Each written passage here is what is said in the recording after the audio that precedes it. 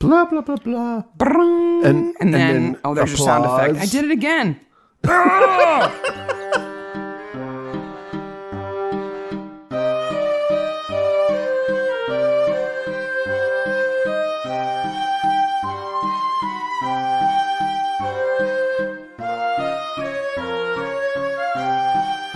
Hey, Maniacs. Hey, Maniacs. It's Midsomer Maniacs. Midsomer Maniacs. And boy, are we maniacs. Yeah. This month has been crazy already, and we're only halfway through. I'm not going to make a sound effect about being crazy. You're not getting that bingo square, if I can help it. Midsomer Maniacs is a comedy recap podcast dedicated to the ITV series Midsomer Murders. Each week, we dig into an episode of the show, including the murders, the mayhem, the loonies, and everything else we love. I'm Mark. I'm Sarah. And right at the top, I have a correction for last week's episode. The most comments we've ever gotten about anything on an episode. I don't know. There were a lot of comments about whether Winter wears underwear with those pajamas. Hokety smokety. But last week, for the Dagger Club, there was a subtitling error on YouTube where they made it look like one of the characters dropped the F-bomb. Yeah. But what she actually said is fob. Yes. You can't fob me off. Yes. Right? And that's correct. She clearly says that. She says fob. It makes sense in context. But I know the phrase and everything else, but the subtitles... The captioner was right to the F-bomb. Gave her a wordy dirt. Yep. Which just makes me wonder, like, how much dirtier is Midsomer if you're hearing impaired? Like, especially if you watch it on YouTube, because they seem to be kind of curse heavy on YouTube. Maybe it's an algorithm thing or something. Maybe. Just to let you know. But for the record, we know it's fob. Hey, we're all in accordance. This is a spoiler podcast, so we tell you who the murderer is right away. And warning, if you let your kids watch the show, they should be able to listen to the podcast. Yeah. It was Carol, by the way. Yes. Gideon's creepy mom. Because this week she we're should talking... really be called Karen. No, she's special. She's a one-off. No, We're talking about season 17, episode 2, Murder by Magic. Yes, filmed in June and July of 2014, broadcast the 4th of February 2015, 5.59 million views, directed by Charles Palmer and written by Rachel Cooperman and Sally Griffith. This episode centers around this guy who's an illusionist, and he's one of those black eyeliner, black t-shirt wearing illusionists. Like Chris Angel. Chris Angel. Yeah, kind of the broody. Do you think he looks like Jack White? He looks a bit like Jack White. Got that. A young Jack White, which I didn't think the first time I saw it. If you're not familiar with who Jack White is, he's the singer from the band The White Stripes, and he's also done a lot of other things. Yes. They look a lot alike. They do. He and that actor. So we're in Midsummer Oaks. Yes. Which is near Midsummer Mere, apparently. Near-ish. Near-ish. But we've never been to Midsummer Oaks before. No, and guess what? The church needs some money. What do you know? It needs to be repaired. So they're doing some fundraising. Did you see how much money they'd already raised? No. They'd raised 200,000 pounds of the needed £500,000. Well, then why was the thermometer so low? It should be like halfway. It's at 40% where it should be. Oh, okay. It looked lower than that. Yeah. But I only glanced at it. Yes. Yeah, I love that. So there's a scene when we find out that all this is for repairs, right? Yes. Where the vicar is talking to Barnaby, and he says, if we don't raise this money really, really soon, we're going to lose this church. It needs serious repairs. And he turns and looks over his own shoulder as if he's looking at the evidence of what is so wrong with the church. Yes. But of course, we don't see what he's looking at. No. So what do you think is so wrong with the church? Well, it was hit by a meteor, and so there's a gaping hole. Oh, you think it's a big hole? Yeah, maybe. I was wondering if maybe they held the roof off with duct tape or something. It's £500,000. It's got to be some serious structural damage. And okay, we need this money or we're going to lose the church. What does that mean? I think it means it's going to fall down. Okay. If we don't fix it, this church is not going to be standing anymore. The council's going to condemn it. It's not like we got to get some more buckets to catch the leaks. Yes. It's not going to be sound anymore, which is why I think they've got a little old lady over in the corner, holding up that side of the roof. And she's duct taped to the wall. Keep it up, Myrtle. You can do it. We'll raise the money as fast as we can. We'll raise it as fast as we can. I got it, Vicar. It's okay. I want to know who was the first person to use one of those thermometers to do their charity fundraising thing. It had to have been like a healthcare thing. It's brilliant. It's smart. Yeah. It's better than the little yodeler going up the hill. Yeah. Like climbing a mountain or something. Yeah, that was in one of the hospitals in Midsomer. Yep. So we're in St. Cyprian's church. This is the church that's about to fall down. So St. Cyprian, he's an interesting cat. Yeah? Yeah. I'm not familiar with St. Cyprian. First of all, he's a Berber. So he comes from North Africa. Okay. So cool. Definitely not your sort of traditional white Anglo-Saxon That's awesome. guy. What I found interesting about him, he became the bishop of Carthage. And he's a well-known dude because of that. But there's a thing called the Plague of Cyprian. That's not good. Okay. But it's named after him because he described it, not because it had anything to do with it. So he didn't have it. No. It wasn't a plague of Cyprians. Like he didn't doppelganger himself and go everywhere or anything like that. He just said, hey, you know that plague that was back there? This is what it was like. And they were like, cool, we'll name it after you? Yeah. No thanks. Don't do that. That's the worst luck in naming ever. Wow. No. It's okay. No, you can name it. I'll give it a name. Don't name it after me. He, of course, was martyred and all sorts of things.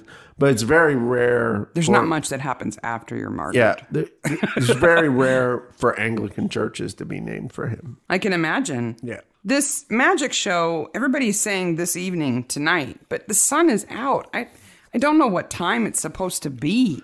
Long ago, we gave up. It's in June, so I mean, I guess the sun stays up a little bit later. I guess we're trying to figure out times in this show. It could be 7:30, 8 o'clock. I could guess. be. It could be. Yeah. There's some nice piano work at the beginning. Yeah, but it doesn't go with a magic show at all. It does not. And there was a band supposed to be. Like Gideon's like, I'm so goth, and she's playing like Bach or something. And Luke was supposed to play in a band, and then what happened to the other guys in the band? They were just like, oh, I guess Luke's not coming. We're not going to perform now. I guess. They canceled. Well, he and Hannah can't both be there. One of them has to be watching the pub. Yes. The Green Man. Bingo. He's got to watch after the pub because she's there playing the piano, which is completely antithetical to the rest of the show. And when they start the music... It's weird. First of all, if I'm Hannah, I'm stepping away from that piano when my part's over. I'm not staying there on stage. Yeah. I'm stepping down and sitting down. Why she stays there, I don't know. And like, let her finish. Yeah. Just let her finish the song. So like, blah, blah, blah, blah. And then oh, there's your sound effect. I did it again. This bingo card has really got you screwed. I'm cursed. It's fine. I hope everybody gets bingo. Anyway, yeah, I mean, it just doesn't match. I don't know if the band would have matched it better, but... I think what matches it less is if this church is in such bad repair, should you be letting off fireworks inside of the church? No. Like, indoor fireworks are... risky at best. In essence, dangerous already. Yeah. We're like the oldest old people here. We are. We're like, that's a fire code infraction. You can't do that. Yeah, I mean, you're going to light the flower arrangements on fire at least. But maybe they're like, we got nothing to lose. There's not very many people there. Even if everybody there paid $20, it's not enough. And I'm going to tell you right now, from start to finish, the magic in this episode is shot poorly. Well, Mark, if you listen to Nelson... it's just illusion. It's not real magic. Well, I know it's not Why real. doesn't he say, because magic's not real? He says, it's not real magic. Because there's no such thing as real magic.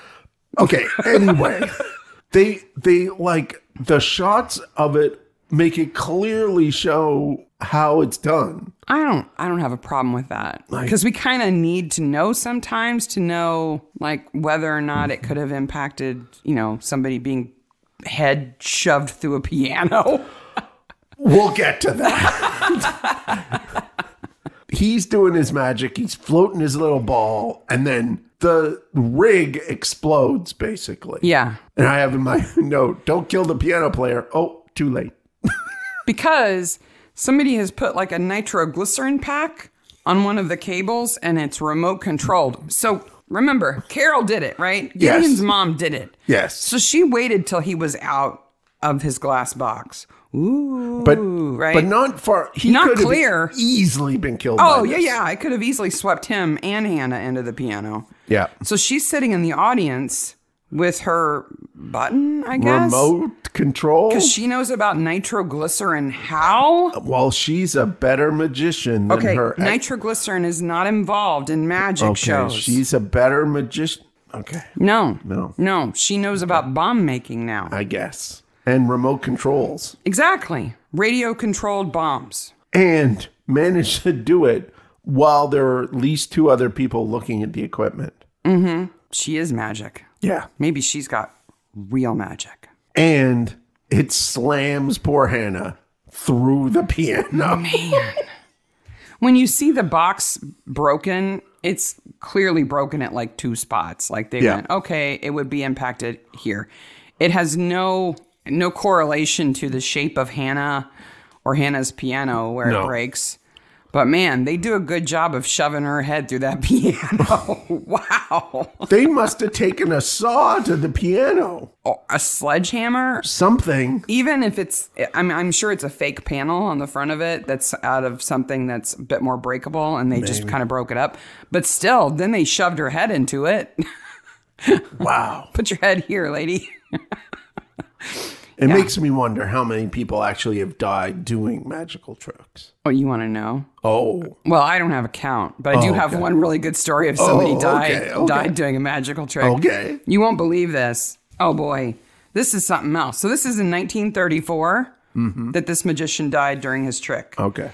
So his name was Black Herman. Okay. He was a preeminent African-American magician. Okay. In 1934? That's right. That's pretty cool. During Jim Crow and all that stuff. He's a brave dude. But he mostly performed in the South. So one of his illusions that he used to promote his shows was that he would be buried alive for 3 days. Okay. And when they dug him up, that would be on the night of the show. Like, that's how he would start the show. So they would use it to kind of like... encourage people That's how the show started. Right? Yeah. So you would hear about this guy being buried for 3 days. And this is like a common trick. They make fun of this in Jonathan Creek. Yeah, because rarely are they actually buried. They're somewhere else. Yeah, they're somewhere else. Hiding for 3 days, right? And I'm sure that's what he did too. But when they reburied him to unbury him, he had a heart attack and he died. Oh. But nobody believed it. They were like, oh, he's faking it. He always fakes it. That's what he does. That's a Midsomer episode right there. Yeah, they didn't believe that he was really dead. And so his family used the disbelief to their advantage and they sold tickets to his funeral because there were people who were sure he was going to come back. What a bad show that was. Like, you're just waiting. And then... Come on, Black Herman, sit up. Sit up, Herman. Come on. Goes on. The wife cries. They put him in the ground. Cry, Everybody goes home. Put him in the ground. And there must have been people going, well? And his wife was probably like, I told you he was dead. Told you. He's actually dead. It says funeral on the ticket. How anticlimactic would that have? I wonder if somebody like stood up and went, okay, now it's time. Sit up now. I paid for this. Come on. Come on, Herman. Something needs to happen. Poor Herman. So there's a good story of somebody dying during a magic trick. Later, when we get to the bullet in the teeth, I've got some other examples of that not going well. I can imagine. The Barnabys are up for beer. And wine. Yes. They're outside with a baby. Yes. That's a big deal with your first baby. It is. It is a big deal. Barnaby's going to take care of the baby. Right? And he's going to watch... She didn't say you're gonna babysit. No, I was not glad. babysitting. I was glad to hear that. And Barnaby she didn't say you're gonna babysit. Say he was babysitting. He's taking care of his baby. It is his first time taking care of her alone. Yes, and they're gonna watch Thirst for Blood and The Mummy Rises. Do you know what they're from? Neither of which are they actually watching on the screen, right? Yes, they are. Oh, are they from the Hammer like movie festival episode? Those are the 2 movies from Death and the Divas, and later on in the episode when he's watching it, he's watching The Mummy Rises that has the original Hammer actress in it. Oh, that's cool. That's a good throwback. I didn't even notice that. I just knew that it wasn't a real movie. Yep. that he was watching. So Gideon, the magician, Gideon Latimer, and his mom and his wife and his manager, sidekick, Theo, are in Midsummer Oaks because he's just bought a house in Midsummer Oaks. Yes. Right? Because he grew up. He's so rich. He grew up nearby, so he bought a house there to kind of come home. And the first things he's doing are these fundraisers to kind of help raise money for the church. I don't know why, except that maybe his mom told him to do it. He doesn't really seem interested in the church. I would think that he would have a little more independence from his mother by now, but... He can't shake her. I know. She folds his underwear, for God's sakes. Oh! My mother doesn't touch my underwear. No! The house he buys is Melmoth Hall. Yes. It is amazing. It is so beautiful. Isn't it beautiful? I mean, just the chimneys. It's a gorgeous house. They call them barley sugar chimneys. Oh. Where it's that two-tone brick that's kind of twisted. Yeah, those are super cool. They're really pretty.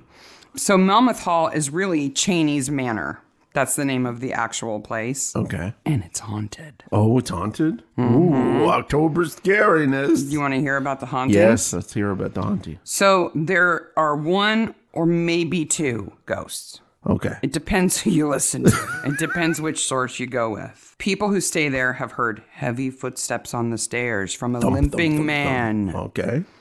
And the limping man is important because Henry VIII stayed there. Okay. Later in his life, when he had all of his ulcerations on his legs and he limped. So it could be him. Or during the English Civil War, a lot of soldiers came to Cheney's Hall to recuperate. They had kind of a hospital. And so it could be a limping soldier. So actual royalty visited this house. Oh, yes. Henry VIII and Elizabeth I both stayed there at one point in time. Yeah. And there are no south-facing windows on the house because the man who built it thought that the plague would drift in. From the south. From the south, yeah. Okay. Because London is to the south, right? And so he put no south-facing windows on the house. That's interesting. That whole side of the house is just brick. That's weird. They may have put some in since. I hope so. But very few, and there were no original ones. Okay. Because he didn't want that pestilence blowing in his place. And that has Gideon and his mom. Mm-hmm. And then Theo and Gideon's wife. Yeah, Annabelle. Who are clearly the worst adulterers of all Oh my gosh, they're so bad. They may as well just make out in the room where Gideon is, like right next to him. I mean, never mind that they kiss in the garage, like in full sight of the windows of the house. Like, okay, there's a side of this house that has no windows. Go over there. Yeah. That's the make-out side of the house. Go south. Yes. It's fine. Nobody will see you, right? Not only that, but everybody knows his mother is there and that she's super nosy, super protective, super everywhere, all over the place. Why would they do anything at their house? Anywhere near that house? Nothing. Nothing. They're bound to get caught. They're just, they're bad cheaters. We've got the vicar who is Sohn. Yes. Right? Magnus Sohn. Magnus is such a great first name. That is a great first name. And his wife, Lorna, who's played by Deborah Finley, she's a great actress. She does this part like she does every part that she plays like this. I don't know of any part she's ever played where she's not pinched-faced and bitchy. And she's really good at that. And slightly trashy, skeezy. Yeah, but with an affect of poshness, right? Yeah, like willing to jump into bed with something without a moment's notice. Something. And yet you're like, oh. But look down on you afterwards. Yeah.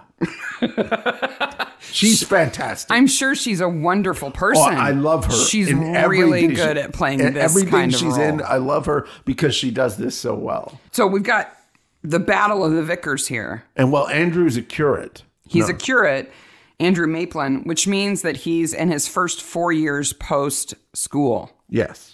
So this is supposed to be like one of his first posts. Like he's right out of school. But then later on, they say that he's been transferred a whole bunch of times because he's loony Cocoa for Cocoa Puffs. Well, and that can happen, right? So theoretically, the idea is that they assign a curate to a vicar who is near retirement. So in the years leading up to the retirement, the curate can learn, kind of do like an internship, sort of be his assistant. Yes. And then when the vicar retires, the curate takes over. And Sohn, he's a beneficed clergyman, which means he's got tenure.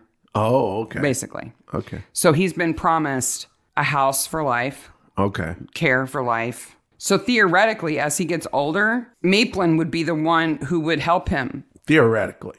I mean, that's how it's supposed to work. Because you stay here, Maplin stays in a secondary accommodation near the church. And as Sohn gets too old to take care of himself, Maplin should help out.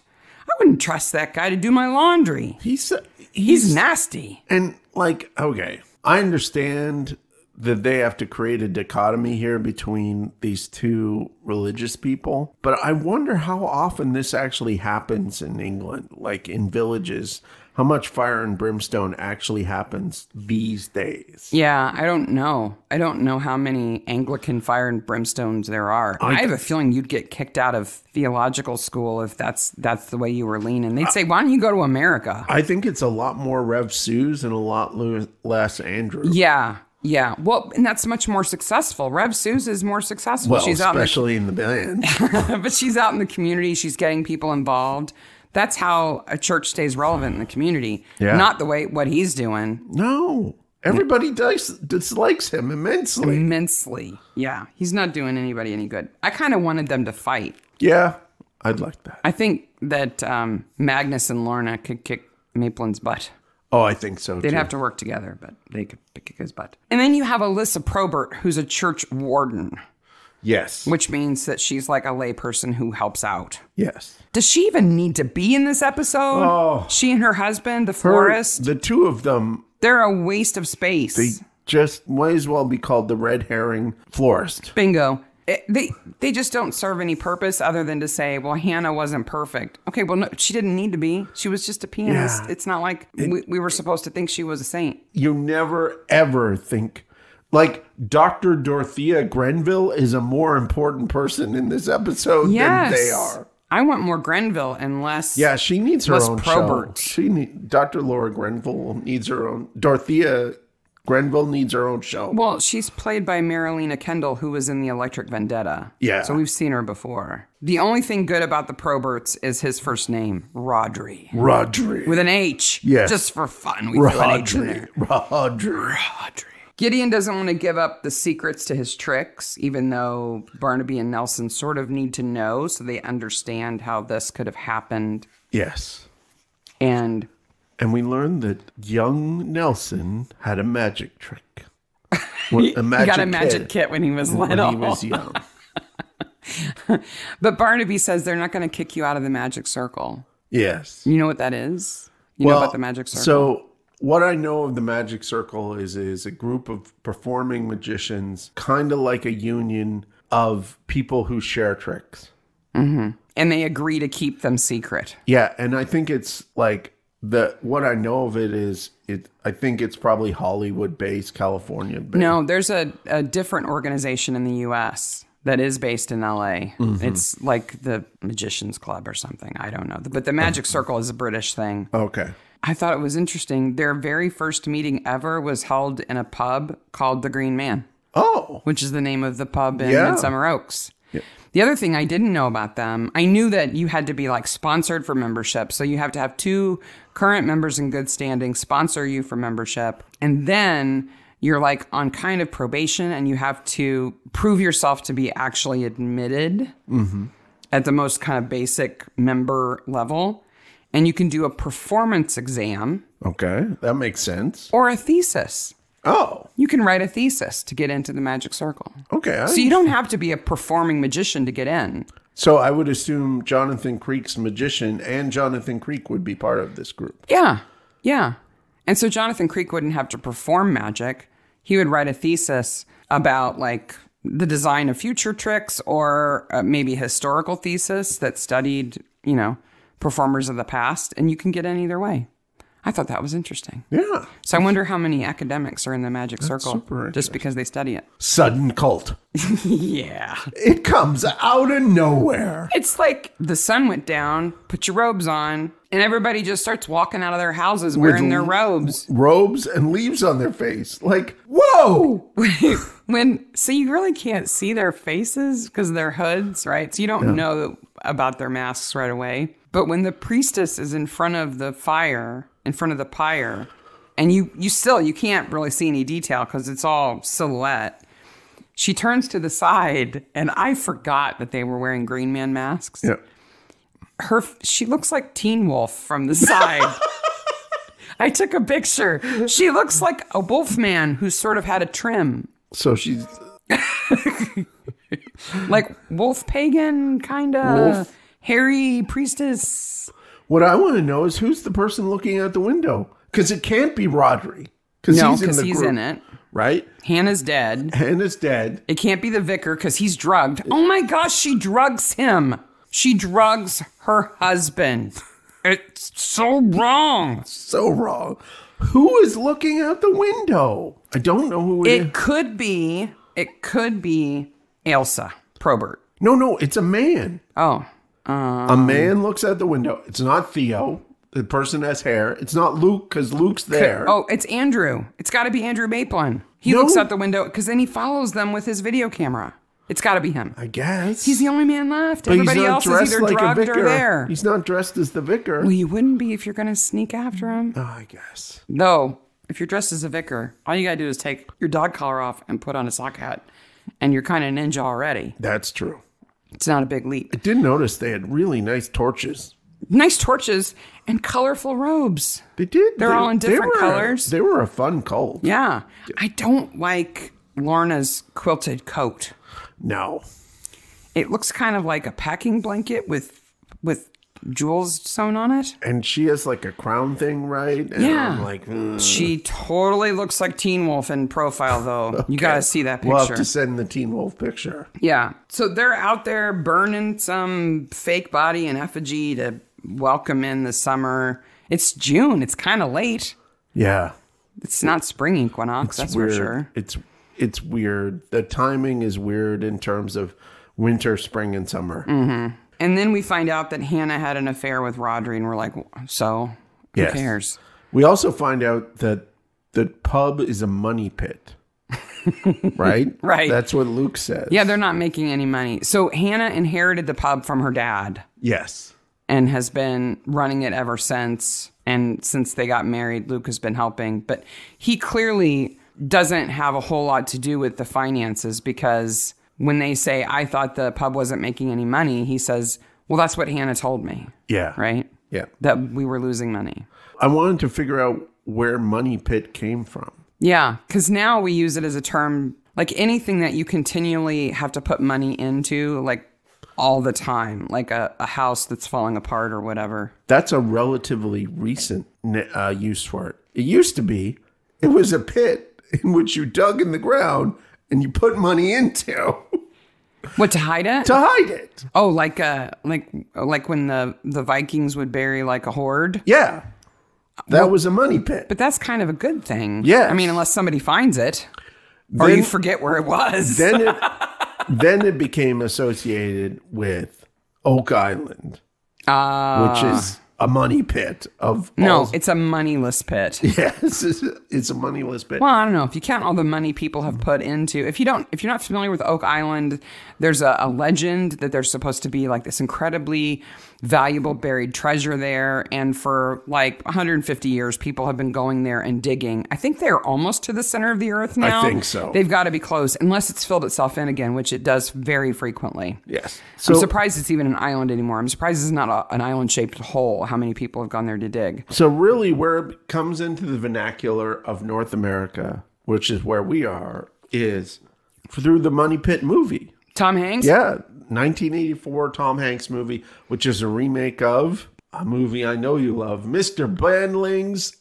Mr. Blanding builds his dream house. Yes. It's a Cary Grant movie. Yes. I love that movie. A far superior movie to Money Pit. They're both very good. Yes. They're different. They're really different. I mean, they both build a house.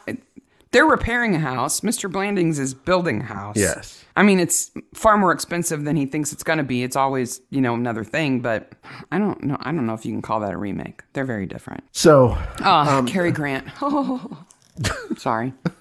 So that's where Money Pit comes from. Interesting.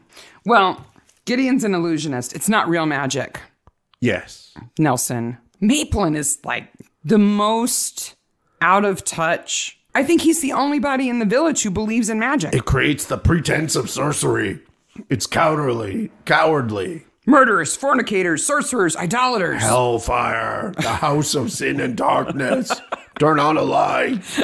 He is so obsessed. I really do like that scene early on, though, when he and Sohn kind of face off. And Sohn says, I don't want to believe in the God that you believe in. Yeah. A God who's vengeful and mean, and that's not my God. Yeah. Sohn drinks too much, and his wife is a Looney Tune, but he seems like a good vicar, like somebody you could talk to. When they go visit the florist, there's a low-level policeman that says, sir. And it's a mom, I got a party right there. He gets to say, sir. Then there's more God arguing. Yeah. I have proof. And then suddenly there's a pile of money in Luke's house. Yeah. That's a mom, I got a part too. Sir, here's an envelope of cash. Yes. That's when Luke says, Hannah said that we weren't making any money. That's what she said. What he didn't know is she's blackmailing half the village. Yes. No wonder she's dead. Hannah was not a good person. Andrew Maplin did 4 parishes in 5 years. Yeah. And that's not because he's like, I come in and clean out the riffraff and then they move me on. No, I'm murderers and fornicators and lake of fire.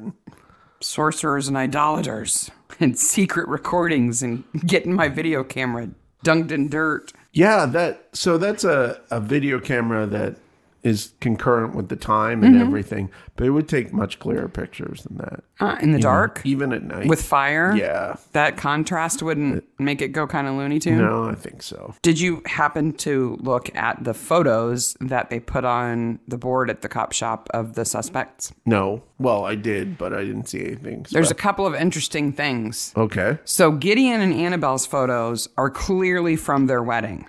She's got on the white veil. Okay. And he's clearly in a tux, and they look really nice. And Luke and Hannah, well, so they both have flower garlands on their heads. Okay. But from what you can see of his outfit, he's wearing suspenders, either Morris dancing suspenders or lederhosen. Well, they are part of the cult, so. So did they have a pagan wedding where they wore flower garlands on their heads? Are they from their wedding? I guess. I don't know. The other weird thing about them that I've never seen before in Midsomer is they have QR code stickers stuck on them.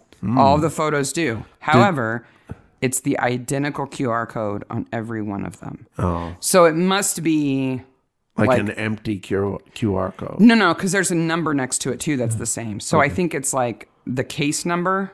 So it's to say this is a document from that case. Okay. Not this is a link to more information about Elsa. QR codes are those weird boxes. Black and white barcode thingamabobs. Barcode things. I took a screenshot of it. Yeah. I tried to scan it. I couldn't. Either it's not a real QR code or it just wasn't sharp enough for it to work, but I don't think it was real. Okay. But they are the same. That's weird that they have them on there, though. I think it's kind of cool. It's very modern. Yes, they probably do that now. It would make sense that they would. The curate gets a phone call to go meet somebody out in the forest at the temple. The temple. Which is just... Why would you do that? It's Carol calling. Yes. What could she have said to him that would have got him out there? I do not know. Where are you? I'm here. About to die. Yeah. Have you not watched Midsomer before? At least he didn't turn around and go, oh, it's you. Somebody has a mask on. Of course they do. She throws that knife. She does. And not only does she hit him with the blade end and not the handle, she actually hits him. She hits him with the right end, and she throws it hard enough to go through his ribcage into his heart. Yep. She is a better magician. She's a better magician. I couldn't do that. Could you do that? No, and you're a better magician than me. I couldn't do it from 5 feet. I might be able to conk him on the head with the handle, you know? And then she just stabs him again for fun. Stab and stab, and wraps him up like a mummy. Related to the Mummy television show? No, maybe? like the earlier the straw ceremony. man. Yeah.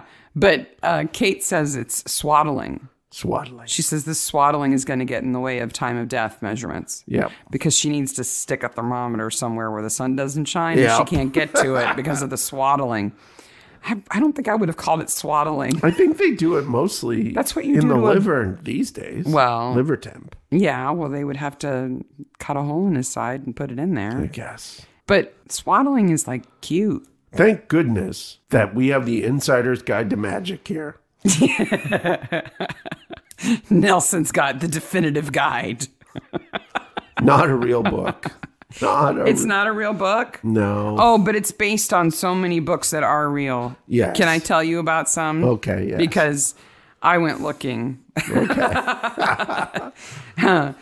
And really what I was looking for was I knew that magicians named their tricks. Mm-hmm.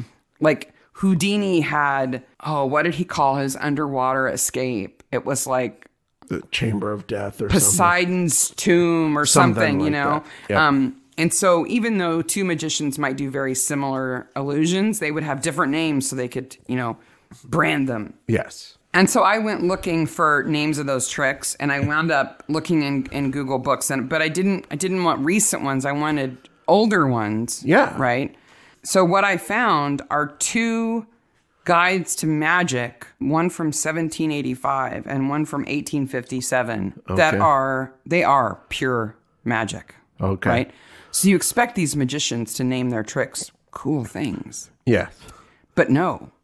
In 1785, now remember, 1785 is like 10 years after America was founded. Yep. This guy, Philip Astley, writes this book, Natural Magic Revealed. Okay. And nearly every page has a new trick. Okay. That's cool. The table of contents is fascinating. Okay. Because these are not fun names. Are you ready? Okay. The card springing out of the pack and flying into the air without being touched trick. What happens in that trick? I don't know. It's a mystery. It's a mystery. A loaded pistol with powder and ball and discharged at a person who dexterously receives the ball in the point of a knife or sword trick. Okay. Wow. Now, by 1857, we get the magician's art of conjuring. Oh, okay. This is a little more spooky. Yes. So I skimmed through that table of contents, and I've picked out a couple of gems for you. Are you ready? Hit me. The omelet cooked in a hat. I don't want to eat an omelet cooked in a hat. The old man in a chair. I do that magic trick all the time. To conjure nuts in your ear. House? No. To make paper apparently incombustible. Okay. 6 methods to guess a number thought of. So I guess if one doesn't work, you try the next one. Yes. What number are you thinking of? 6. No, 5. No, 2. Am I warm? 3 jealous husbands? Ooh. But these are my 2 favorites. Okay. Are you ready? Yeah. The electrical cat. This trick does indeed involve an actual cat. Ooh. It does not die. Okay, that's good. If you do it right. But my favorite is the unneighborly balls.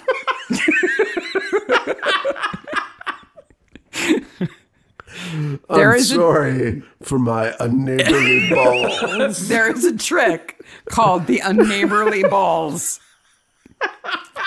It involves magnets. That's all I'm going to say. It's on a different page than to conjure nuts in your ear.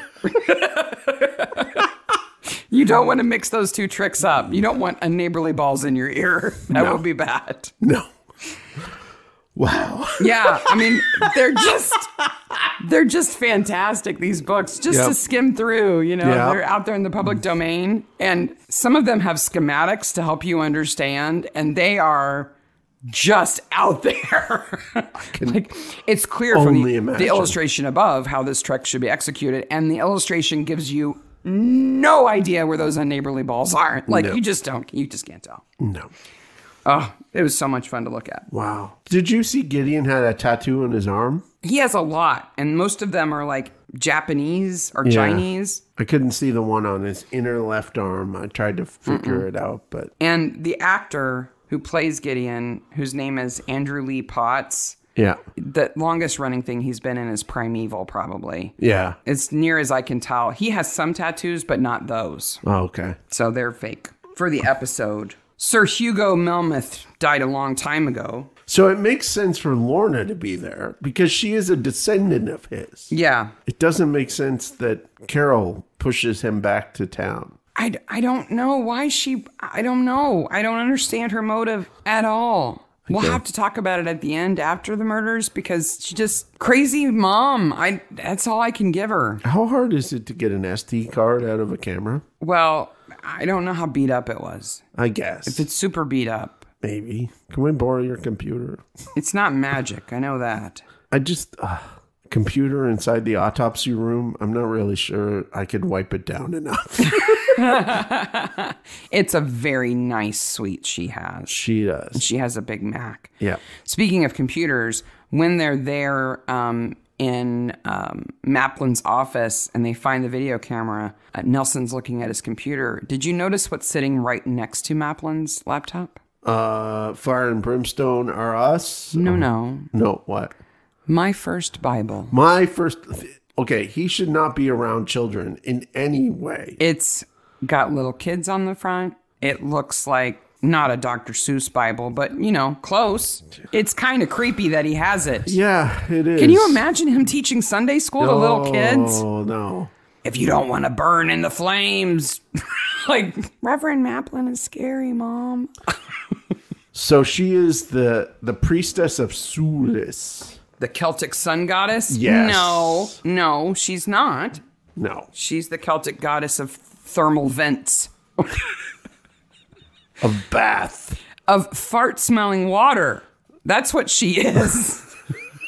When you say Bath, you mean the city of Bath. I mean, where they have thermal spring where of they have Bath. the thermal springs that smell like sulfur. Yes. So it's Romano-British worshippers. And she relates, of course, to Minerva, which is why she has the headdress and everything like that. They found out a whole bunch of votive objects of hers that were lead tablets. Oh, cool. Yeah, cool, but as with the... don't lick them. Yeah. But there was a lot of lead back then, and it's all really toxic to archaeologists who find it now. Greeks and Romans used to chew lead like gum. They didn't know. How did they ever survive? Elizabethans used to rub arsenic on their faces. It's a miracle we got here. They didn't know. Yeah. Now, this trick that Gideon does at the dinner theater thing, yes. The high ticket event. Yes, with the posh nibbles. I think is super cool. I knew exactly how it was done immediately, but I thought it was really well done. So with the spotlight swinging from the chair to the mirror to the chair to the mirror, I thought that was cool. And so he walks in through the mirror. Yeah. Which is really because there's a duplicate room on the other side of the wall. Yeah, and he does some hand magic there with cards and guess the number. Reads the vicar's mind and creeps everybody out. Does some total cold reading and stuff Maplin is the thing that you were afraid of that's gone now. Oh, did I say that out loud? Yeah. I'm sorry. Whoopsie. And he does the gun trick. Yes. This is an infamous trick that lots and lots of illusionists have done. Yes. So do you know how it's supposed to be done? Like how it actually works? So when it goes right? So they do this trick in The Prestige also, which is a very good movie. You should watch if you haven't seen it. So the idea is that... Based on a book that's really, really, really good. Yes. That you shoot the gun, but it's actually nothing comes out of the gun. And that the ball, the ammunition is given to the magician who then spits it out based on, having it in their mouth already. Like nothing actually travels through the air. Actually, it does. Okay. That's why the pane of glass is there. Okay. Is to demonstrate that something actually comes out of the gun. Okay. So the way it's supposed to work is you hand the dupe, the audience member, a bullet. They mark it, right? Yeah. And then Are we going to get kicked out of the magic circle? I already did. Okay, I'm not in it anymore. I wrote my thesis. They didn't like it. Then was it on fart magic? Yes, it was on ball magic. It was on Unneighborly balls. They didn't like it. So you go to load the bullet in the gun and you swap it, right? Yeah. And the bullet you actually put in is mostly made of wax. Okay. And it has very little propellant. Okay. So now the magician has the bullet, which they can slip into their mouth when nobody's looking. And the audience member has the gun loaded with a bullet that can't really hurt you. Okay? Yeah, it's like a fake bullet. Right. So it has enough gunpowder to come out of the gun and break through the glass to prove that they actually shot something. But that mostly takes the speed out of it. The velocity is kind of nothing after it goes through the glass. Yeah. And the heat of the explosion melts a lot of it anyway. Yeah. Right. So there's nothing left of the bullet that came out of the gun for anybody to find. Yes. Unless you look at the glass very, very closely. Yeah. And which you might see a little bit of wax, right? Nobody does. That's how it's supposed to work. Yes. But a lot of people do it poorly. So and it's not a trick that you want to mess around with. This is a trick that has all sorts of lore around it. Because that's part of the kayfabe, right? That you say, 6 people have died doing this trick. But isn't a lot of that actual real stuff at the background? A lot of people have died doing this trick. Okay. About 13, at least, have died doing this trick. Let me tell you about the 3 most notable ones. Okay. These are awesome. Okay. It's sad that somebody died. Yes. But they were doing the trick. So yeah. In 1869, an illusionist named Adam Epstein did this trick, and but with a shotgun. Oh. Single-barreled shotgun. Yeah. He picked the wrong asshole in the audience. Yeah. Because it was a blank that they loaded, but this guy put nails in the barrel too. Oh. So when the blank went off, the shell didn't come out, but the nails did. Oh. And killed the illusionist. Killed Adam Epstein. Which I think is murder. I'm sorry. Yeah, when you put a gun in someone's hand in the audience, that person better be a plant. Yeah, I would think you would want it to be a plant, or you want to control that person so much. Like your assistant had better have their hands all the time. Yeah. Because this guy put nails. Oh, that's murder. The second one, though, is so interesting. So you mentioned The Prestige. Yes. Do you know who Chung Ling Soo is? So The Prestige, there is a old Asian magician who is supposedly crippled that the characters aren't sure if is actually old or not, and that he does these amazing tricks and they can't figure it out. Yeah. Well, and the conceit is that he's not actually Asian and he's not actually crippled. Yeah. He is that committed to magic. So he acts crippled 24 hours a day, 7 days a week, 365 a year. He's that committed. So that character is based on Chung Ling Soo, whose name was actually William Ellsworth Campbell Robinson. Oh, wow. All right. And he didn't go that far. Yeah. But he did the bullet trick. Okay. And it's really important when you do the bullet trick that you clean the gun super, super well in between, because you can't have any residual gunpowder, because it's very precise how much powder you need to make that wax bullet go. Yes. But not go too fast. Yes. Where it would hurt you. And the practice at that time was to use a double-barreled gun with the wax one in one and a real shell in the other. Okay. And so they would put the real shell in, they would put the wax one in, and the audience member would think they were shooting the real one, but they're shooting the wax one. Yeah. But in his case, there was so much gunpowder left in the gun that it accidentally shot the real shell off. Oh. And shot him right in the chest, right on stage. Wow. And after he was shot, he yelled, "Oh my God, something's happened, lower the curtains," in his Brooklyn accent. Oh, that's an eye-opener if you're in the audience. He there. Sort of broke character, which is completely understandable, I suppose. But he died. So it's Herman all over again. Yeah, basically. And the last one I'll tell you about is in 1922. This guy named H.T. Sartle, whose stage name was the Black Wizard of the West. Nice. Because he was in the Old West. Yep. Doing illusions. And he bought the wax bullets. They didn't practice. He was like, wax bullets will be fine. You just shoot me on stage. It'll never, nothing will go wrong. And he gave the gun to his wife, who was his assistant, with the wax bullets, and she was supposed to shoot him. But what he didn't realize was that she hated his guts and really wanted to get away from him.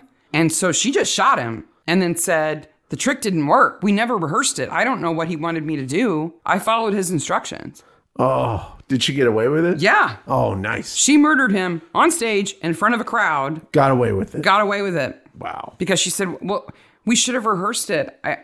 I just followed his instructions. I don't know what went wrong. That should be in a book. Only he knew how it was supposed to work. He wouldn't tell me. That should be in a book or a story. Yep. Yep. Just shot him in front of the audience. Like, man, you want to talk about unneighborly balls? That takes some. Meanwhile, in the background, Annabelle dies. So she is in the duplicate room. Yes. For the mirror trick. Yes. Dead. Yep. Before Gideon walks out. Yeah. It has to be because his mom killed her and she's in the audience in the real room. Well, it's right? the amazing teleporting mom at that point. So she could not be outside with a pistol, with a silencer, shooting Annabelle. Yeah. She's there. Yes. Now, I guess we don't see her the whole time. Maybe she could have slipped out. But my impression is that she's shot dead before the lights go down. So why Gideon doesn't see her, I don't know. But he seems genuinely upset. I do think he's upset. I think he loves her. Yeah. I think he's sad that she's having an affair. But maybe he hoped that he could get her back. I think that he thought moving to the country would give them enough space away from his mother, maybe in the room, for them to gain back their relationship. Yeah. If it weren't for, his assistant and his mom, that's the only way I can make sense of it, is that she's already dead and he just doesn't see her. But I don't know how he couldn't, because when the lights go up, everybody can see her. He would have had to step over her almost to walk through. But it is kind of a cool trick because it hasn't been revealed that it's a duplicate room. So it's like she's dead in the mirror, but she's not dead in the room. Yeah, it's kind of cool. It's kind of a cool moment. It's kind of a cool moment. I thought that was cool. And then he goes and prays to his dad's poster. What's he doing there? I don't know. I think he's just talking to himself. And okay, if my father is a magician and I have a poster of his in my ginormous house, because I'm a ginormous magician, it's going to be bigger than 8.5 by 11. Well, but remember, his mom has been verbally blasting his dad his whole life. I would have thought he was a loser. He wasn't very good at it. The fact that he even has his poster is probably I want kind to of know a big why deal. it was called Summer Magic and who Alan Jones is, because he directed it. So then we get to hear that Sir Hugo jumped into the fire when he died. He sacrificed himself to return as the Phoenix. And Lorna is crazy enough to think that really happened. No, I think she knows that didn't happen, but she wants to imitate that effect. So she doesn't think that Sir Hugo could have survived it, but maybe his spirit did. Yeah, or something like that. And so she wants she wants Gideon to do the trick. Yeah. And she doesn't really want him to die. No, and I don't I think she's a genuine-hearted pagan in that I don't think she believes in magic, but she believes in the ritual and But she nature. also doesn't know the truth about Sir Hugo and what a bad person he was. No. And so she's letting that kind of taint what she's doing. Yes. In the meantime, completely unimportantly, we find out that Luke's name is actually Seth, and he went to prison for 4 years because they accidentally killed a homeless man by burning down a barn. Why he would have come back to Midsomer at all, I do not understand. People would recognize him right away. Gideon did. Yeah. And none of it's important. No. It's not important, except that, it's somebody who knows something about Gideon that might be bad that they might use against him. So now Luke's got to go. The other thing that's important and interesting at this point is the amount of wood by the Barnaby's door. Now it's June. Yeah. And they have like a quarter cord of wood there. Yeah. What is it doing there? There's no wood hob. They have a fireplace? I have not seen. They must. They must have a fireplace. We need to talk wicker for a second. Okay. Gideon gets in a big basket on the pyre. Yes. Right? Wearing his mummy outfit. Yep. His burlap suit. Yes. We have seen that basket earlier in the episode. Do you know where we saw it? No. We saw it because Theo is making it. Oh, okay. When he's out in the barn and then makes out with Annabelle, he's where Gideon can see, making that basket? He's weaving that basket. I didn't know he was a weaver. I didn't either. Have you ever made a basket? They would take forever. Okay. It's really hard to do. You have to soak those reeds in water so they get malleable. Then you have to work fast with them when you get them out. Plus, it's a magic basket, and he's too busy playing kissy face. It's a double layered. It's got a top layer where Gideon is and a bottom layer where they've already stashed Luke. Yeah. And then it's got a secret escape hatch in the back. Yeah. And he wove it. Yeah. Theo. Supposedly. How does she overpower Theo and put him in the basket? No, Luke. Sorry, Luke. I don't know. I guess she hits him on the head or I guess. dopes him up or something. Maybe. But wouldn't Theo, if he went all that effort to weave the basket for the stunt, wouldn't he notice if she went out in the middle of the night and added another floor to it, basically? You would think. You would think. So not only does she know, Carol knows about nitroglycerin and remote-controlled explosives. She's a master knife thrower. And Weaver Supreme. And teleporting silencer shooter. Yes. But yes, she can put a second floor in a basket strong enough that her son can lay on top of it and not fall through. Sarah, she is a better magician. She uses flash powder. When they're about to arrest her... At the pagan party. Barnaby says, arrest her, cuff her. Yep. And instead, Nelson just walks away. Well, I think he knows what's about to happen. Apparently, he does. How he knows, I don't know. Well, maybe he looked at her notes. Maybe. Maybe he could smell flash powder on her. Maybe. Flash powder would be a very dangerous thing to have on you. Okay. In a big flammable robe next to a giant bonfire. Okay. I watched too many videos on flash powder today. Okay. So first of all, every single video about flash powder tells you not to make flash powder, right? Right. Like it is. This is super duper dangerous. It's super duper dangerous. Second of all, it has a tendency in storage to go off. Right. It's so incendiary. If you jostle it, it can explode. Well, it's fuel and a metallic substance. Right. And so it goes off quite often. Yeah. If you jostle it, like some but of them. she's keeping it in her sleeve. Yeah. Apparently, just in case. She's got a secret pocket in her pagan robe. She is a better magician. A better magician. Apparently so. I can't believe Lorna drugs her husband. I find that utterly unacceptable. I drug my husband so I can go pagan. If I found out you were drugging me so you could sneak out of the house and go help orphaned children, I would still be mad at you. I would hope so. I don't care what you're going to do. Yeah. You don't get to do that. No. There's got to be a law. There should be against that. Yes. Magnus is like, I wish you wouldn't do that to me. You think? But then she's instantly like, oh, Magnus, take me home. I'm sorry. My quilted jacket's all wrong. I really should go now. I'll go pucker face somewhere else. We need to go somewhere for a fresh start. We're just going to let St. Cyprian's fall apart. I'm glad Magnus takes her back because no one else is. And Midsummer Oaks doesn't have a church anymore because, Mabel gives up holding up the place and it just lets it go. And where's that $200,000 go? I don't know. They take off with it, I would assume. The curate stole it. We don't know where it went. He's dead now, so we can't ask him. Yeah. Meanwhile, Magnus is like, Daddy needs a new bottle of rum.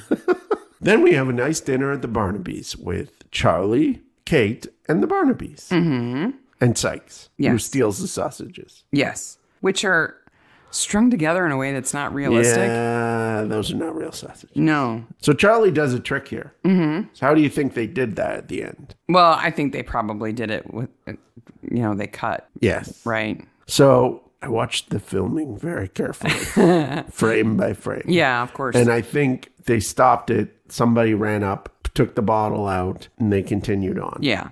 Right. It's pretty easy. And then they edited it together really, really pretty well. easy to do. How would you do that trick in reality? Do you know? Well, a couple of ways you can do it in reality, right? You can squash the bag so that usually you do it with a much smaller bottle. Mm-hmm. So you can squash the bag so that it looks like the bottle's been squished, but it's actually just flat. Even if you just, because you put the bottle in standing up. If you just let it fall over while you squash it, it would convince most people. Another way to do it is if you rip the bag at the back and it falls onto your arm while you do the squishing, and then you throw it all the way together. Or you let it go down your sleeve. Yes. Now, I did watch that only the bag goes into the bushes behind him, but there's no bottle with it. And he clearly has no bottle in his hand. Right. So they did a little bit of magic. He's a better magician. A little screen magic. Because he's got screen magic. Yeah. They mentioned smoke and mirrors for the first time in that scene at the Barnaby's. Do you want to guess where smoke and mirrors comes from? Well, it seems... I mean, it's a reference to illusionists, magic right? They use a lot of smoke. They use a lot of mirrors. And because it's in English, I'm going to go Shakespeare. No. There's so many Shakespearean origins. Nope.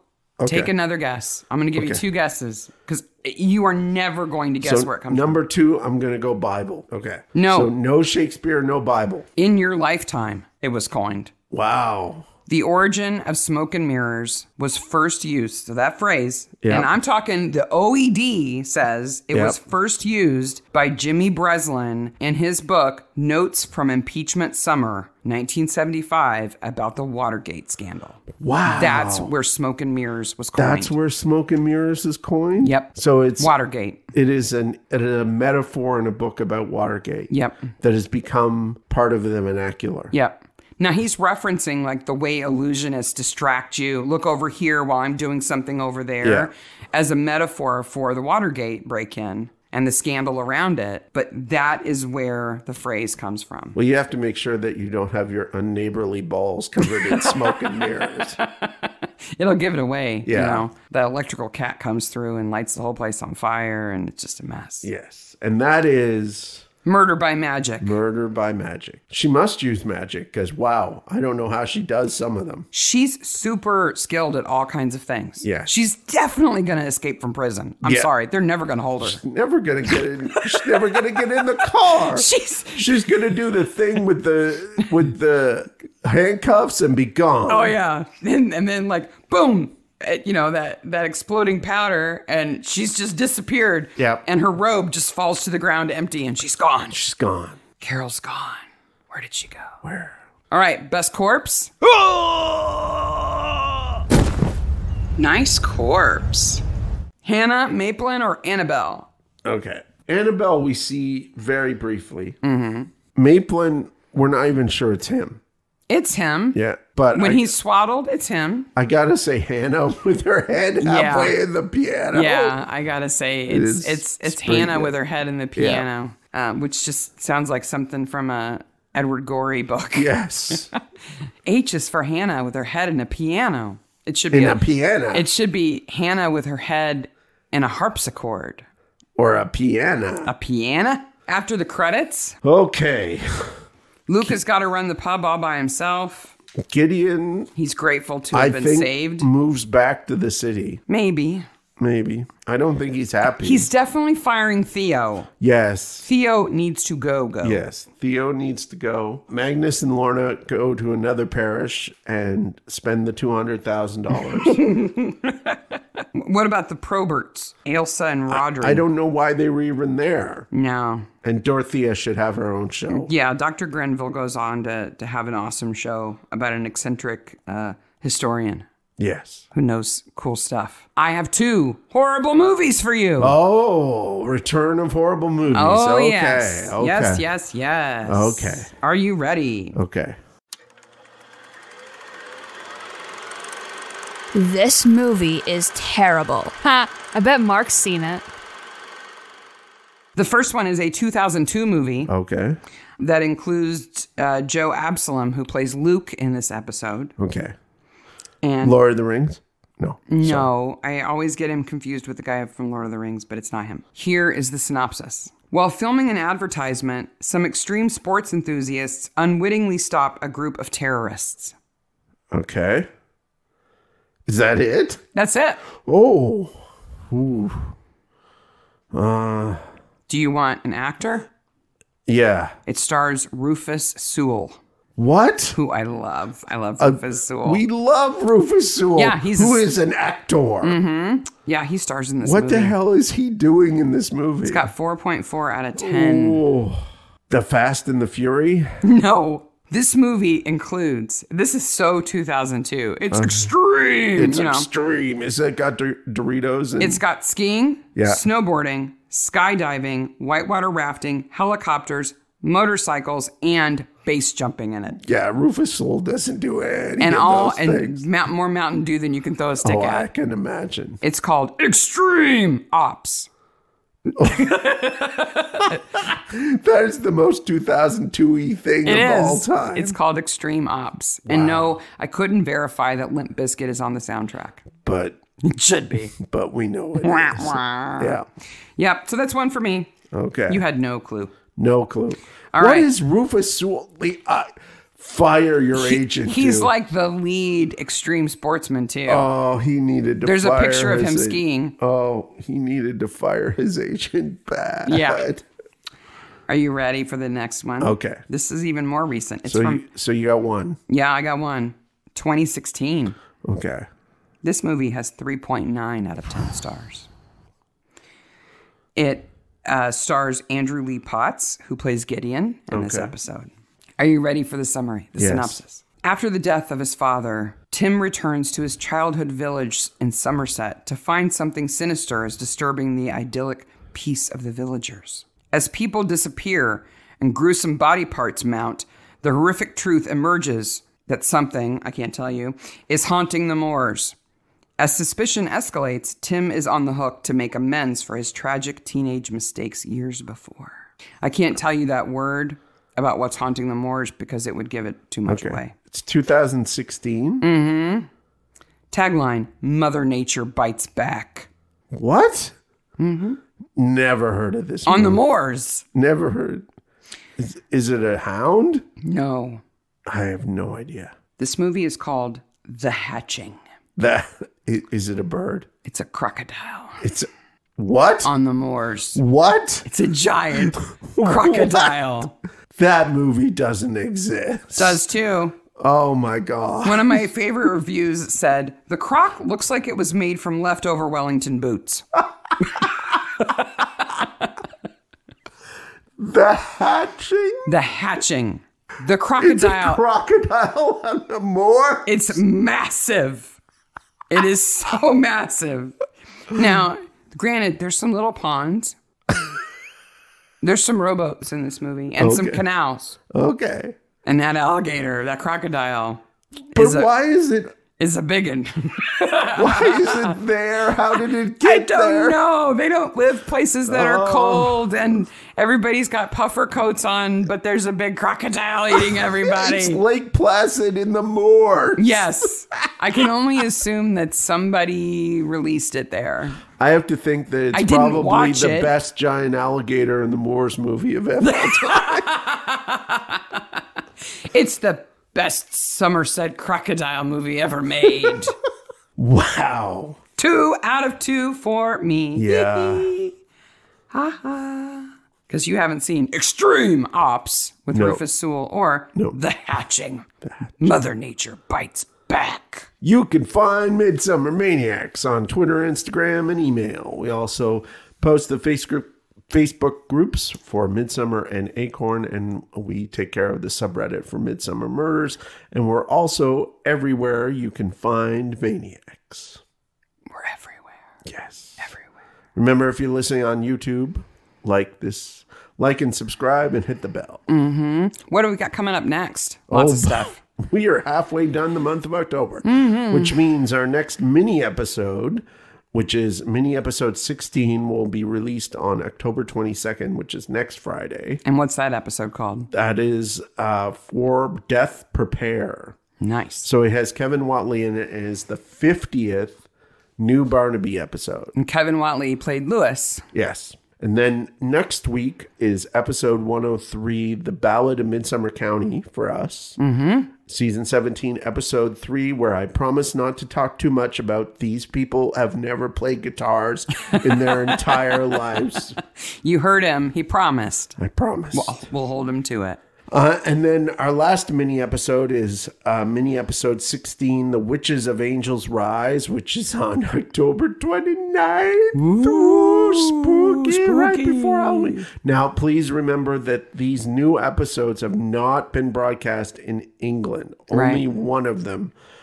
Season 22, episode 3 has been broadcast. So we will do spoiler-free mini episodes so we don't ruin it for anybody. Yep, they're spoiler-free. But if you go online to chitty-chat about it, remember that some people haven't been able to see it yet. And then we finish off the month on the 1st of November with a vintage murder. Awesome. Wow, we got a lot to do before the end of October, don't we? Yes, we do. That's all right. Those are all going to be fun. Crazy, crazy, crazy. All right. Until then, bye, Maniacs. Bye, Maniacs.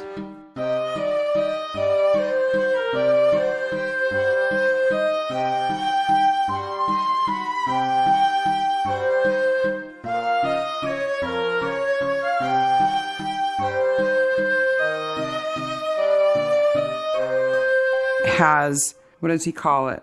A beneficiary? He's benefices? What's that word? I don't know. Beneficed.